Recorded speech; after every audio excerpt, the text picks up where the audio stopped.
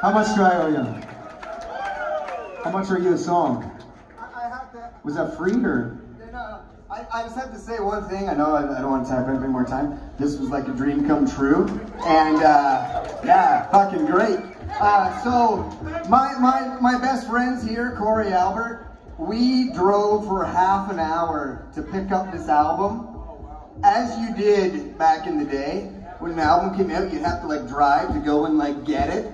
So when they had music stores, we drove for a half an hour, picked up this album, immediately put it in the CD player in the car and listened to it all the way home. And it basically made us want to play music.